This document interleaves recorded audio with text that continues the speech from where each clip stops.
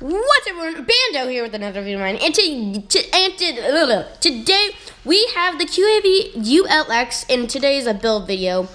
And today, as you can see, if you read the title of this video, we are going to be putting on LEDs on the Qav-ULX because I will be doing line of sight with this bad boy. And LEDs look pretty cool, right? So here's a Qav-ULX. This is it facing forward. Pretend there's a little arrow right here. I want the blue LEDs to be in the front, bam, and the red LEDs to be in the back. So let's go and open the package up. Now make sure, if you are going to use Polulu LEDs, make sure that you have a Polulu. If you're going to use the Volo LEDs, my bad, make sure you have a Polulu step-down voltage regulator, because the Volo LEDs can only handle up to 12 volts. So that means you have to have a 12 volt voltage regulator. Now make sure this says red. So these will be the red LEDs. You don't want to mix them up because they look very identical to each other. Let's see, yeah, they're pretty much, they look the same, so you don't want to mix that up. These are red and these are blue. Get out, there you go. Alright, so here's the blue and here's the red. So the blue, as I said before, is in the front. So, as you can see, the blue is in the front. And lie it down on the motors, it's fine, it won't do any damage. And then you want to just line up the shot like that. So it should look somehow just like that. And what we're gonna do is, I'll see you guys outside, and what we're going to be doing is putting solder on these things, and then putting solder on them, and then we're going to attach it, and then we're gonna attach the wires and then solder it to place. So I'll see you guys outside. Alright, so I'm back inside. I mean outside.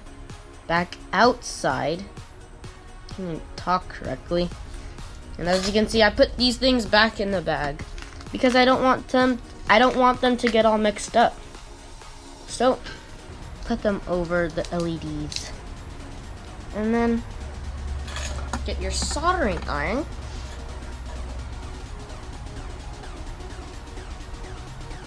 And put the solder on the positive and negative pads. Just like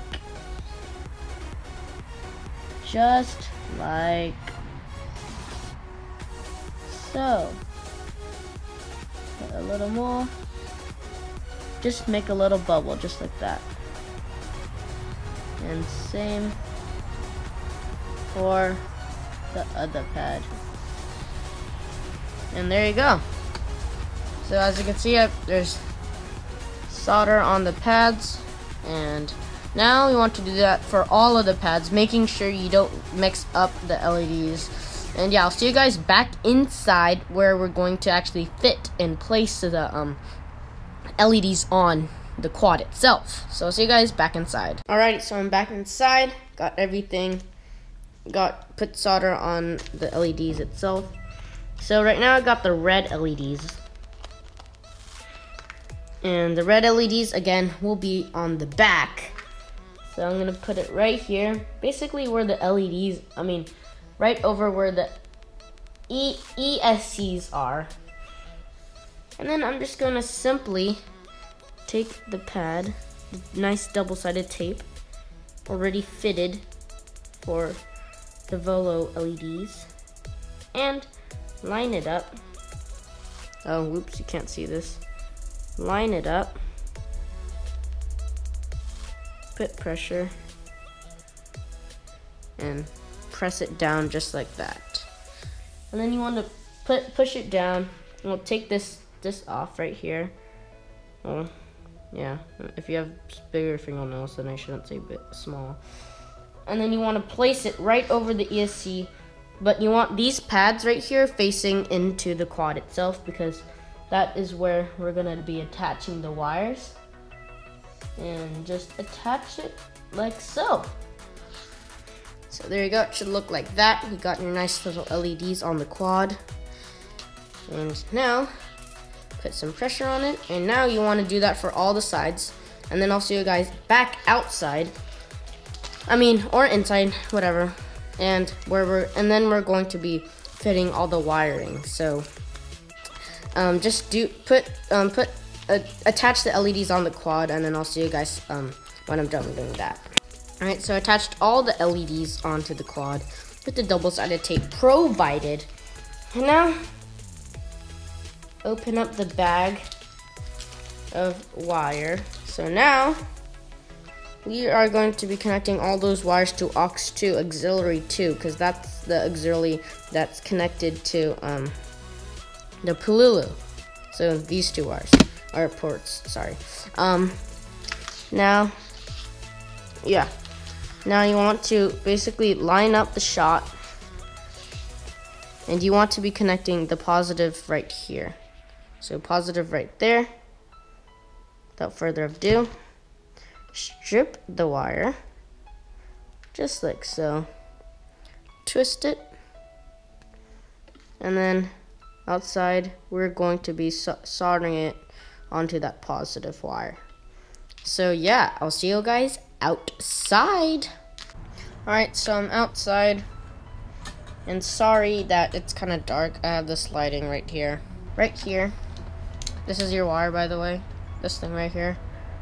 And then find the end and attach it to an alligator clip if you're using a pair of helping hands. Oh sheesh, that was my solder spool. Not good, not good. Sorry about that. And you can see this. Do that. Soak it up with the solder. And put it to this side. Take the positive wire, which is currently on the floor, and then you want to soak that thing up with solder as well. Clean the tip. Always need a clean tip. Helps with the flow of this solder, whatever. Are you from Europe or are you from Morocco? Morocco. Just attach it just like so. Like so. Can make a little bubble. Now people are gonna be like, are you from the UK? Well, yeah, I'm not. I'm from Morocco. From Morocco. Okay. That's where a lot of people are too. They're from Morocco. I think that's where this whole drone racing thing started. I guess from Jarpo Carlos. That's his full name. Alright, so it should look like that. See the positive sign? God, it's all tangled. But if you can see, I cannot see. If you can see, the plus is to the positive, and the negative is to the black. So it should look like that. And then now, what you can do is somehow you need to feed those two wires through the insides of the quad. So right in there, like so. Like so. And then pull it all the way out. Like that. So it should look like something like that. And then you want to solder them in place. So you should usually cut the wires, but I currently don't have the wire cutter, so I'm gonna get that, and then I'll see you guys when I have the cutters back. Alright, so I got the clippers. Alright, I already cut it actually, behind the scenes. I should have a behind the scenes thing, you know? Anyways, cut the wires, gotta strip the wires. Your fingernails. Man, it's getting dark. And then twist it. And then what you would usually do is solder these things in place. So go like bam and go like bam. But because it's so dark, I can't do that right now. And what I'm actually going to do is heat shrink these things on them. So basically what you want to do now is trim all the wires, and I'll see you guys back inside where we're going to be attaching the, what is it called, the heat shrink on the LEDs, basically to protect it from water. Alright, so as you can see, it's a huge mess because I got all the wires connected on in some sort of way. And yeah, right now what we're going to be doing is we're going to be unscrewing each individual arm off, and the reason for that is because we will be putting a piece of heat shrink on this guy. That way it protects the what is it called, the your LEDs from like any water, as well as just overall protection, because as you can see, this is very wobbly, and by putting another piece of heat shrink, it's just gonna make it more secure. So yeah, you want to take this screw off, one individual screw. That's a one. So one screw. Take that out. Now it should slide right out, just like so. So here's your arm itself, right here. So I'm actually gonna have to use the bigger heat shrink because this arm is fairly big. So you want to, I already marked it, so just trim it for your size,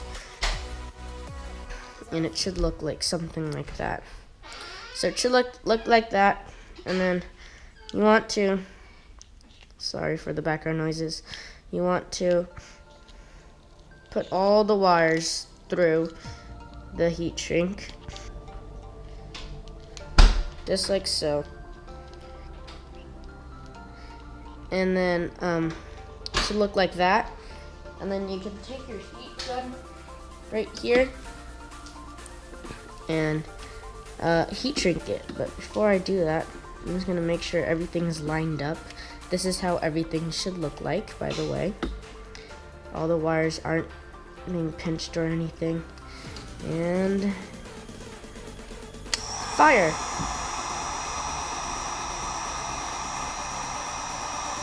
Now, this may take a while.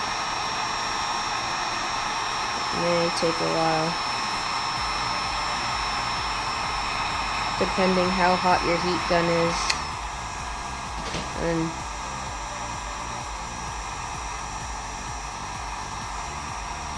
finish it off with the low power setting. Just like so. So as you can see, everything is nice and tidy in this nice little kit. And just make sure everything is good. And everything is good, so yay. So yeah, now I want to put heat shrink on all of your arms, and then I'll see you guys after I'm finished with that. Alrighty, so I got the heat shrink on. It's nice and secured. Very secured, as you can see. And right now, because we don't have to take the arms off anymore, we could start putting some Loctite or some thread locker. This is 242 blue thread locker from Loctite. Just put a little. If you have any, there you go. I'm running out from thread locker, guys. The world is gonna end. Get in there. And then unscrew it, just like so. And then just put a little of Loctite. You don't need a lot, just very little. Okay, that's a bit too much. Very little. And insert it, like so. And then follow through. And tighten it, not too tight, but just enough. So there you have it. You want to do that for all 4 of these screws, and I'll see you guys next time where we actually get to be putting on these arm braces. onto the actual motors. So I'll see you guys later. Alrighty, so I just got all the screws and added some Loctite to them. So now it's pretty much impossible to get them off. But it is the blue Loctite, so don't get the red ones, because if you get the red ones, then you won't be able to unscrew the frame. So now for the motors. Let's see. Today we will be putting on these brace things. So that's the brace. This is the brace. We're gonna be using these braces. And so to put them on, you basically configure it something like this, I believe. Yeah, configure it like that. So I will be taking off these two screws. No, I'm gonna be screwing them back on without any Loctite, and the reason for that is because I want to get the actual frame, like the whole form of the actual frame, before I go ahead and well, I want the braces to be on before I actually go and put Loctite in, just so I can see how it looks like.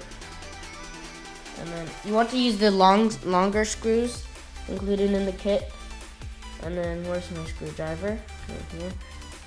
Just screw it a little in, not all the way, because we have to take this one off. And screw it in place.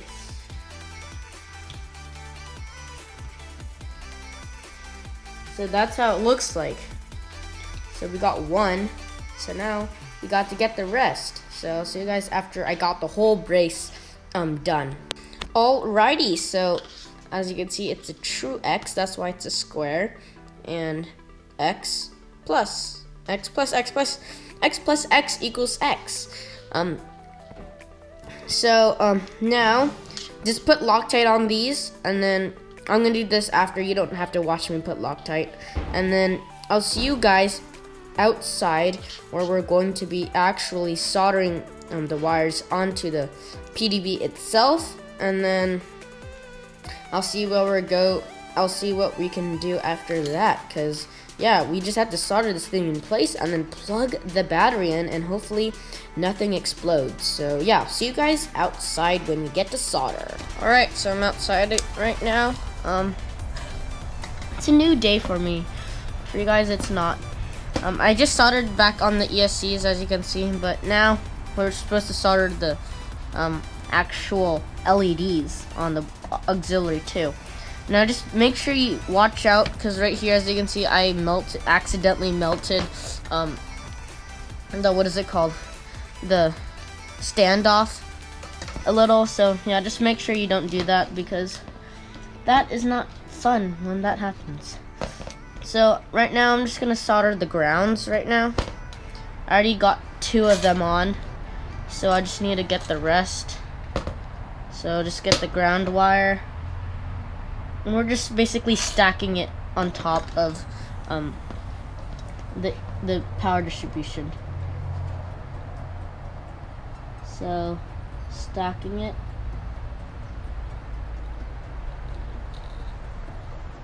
There you go. And next one. There you go. So kind of have to sandwich it, something like that. Make sure all of them are connected. Nothing bad is happening. And then now you just want to do that for the positive wires.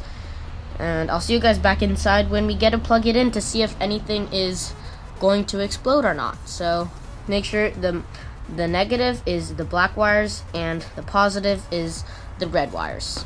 Alrighty, so I'm back inside and got everything soldered up. So I got these 2 guys soldered up in a nice little sandwich. And now it's a moment of truth. Let's see if anything will explode. So I got my battery right here. I'm just trying to untangle these wires. I got my battery right here. This is a 4-cell battery. And the reason why I have a 4-cell is because I have a Pololu step-down 12-volt voltage regulator, so these things won't explode. So take a deep breath. Please work, please work, please work, please work, please work. Oh yes, that thing exploded. And there you go. As you can see, you got your LEDs in the house. So let's go turn these lights off. Bam! Look how dope fresh these look. They look pretty dope fresh, don't they? And because we got these LEDs, they actually illuminate because we have this heat shrink around it. It actually illuminates all over the ESC, so it looks really cool and helps with the line of sight, especially at night. So yeah, as you can see, perfect. It's kind of red, blue, and then in the middle is purple, which is pretty cool. And yeah, that's pretty much it for today's video. As you can see, this LEDs look pretty awesome. I'm so happy they worked out. Just make sure, if you have trouble, like I used to have trouble with this, is you need to make sure all the pads are soldered onto the Pololu. I actually had problems before, so what I did to fix that is I just opened it back up and then resoldered all the pins together. Desoldering, taking all the solder, and then putting the solder back on, because sometimes it might not have a very good joint. But yeah, we have a nice piece of kit now. I'm so excited that it works. So yeah, that's pretty much it for today's video. If you like this video, make sure you hit that like button, and if you have any questions or comments or need help, if you screwed up like I did before, leave it in the descriptions below. Leave it in the comments below. And yeah, if you want more videos like this, make sure you hit that subscribe button. And tomorrow I will be doing a Lux flight controller video. I'm so hyped. That's the last step of this build series, is to put on the flight controller, and then yeah, you're pretty much done. And yeah, can't wait to put my flight controller on and then starting that bad boy up, and then yeah, all we have to do is maiden it. So yeah, make sure you subscribe, and that's the end of this video, and I'll see you guys next time. Peace. This is another test. Got your quad. Here, I'm in the What's Up Everyone, Bando here with another video of mine. Today we have the Qav-ULX in our hands. Close up, quad, light on, quad, light off, quad, soldered.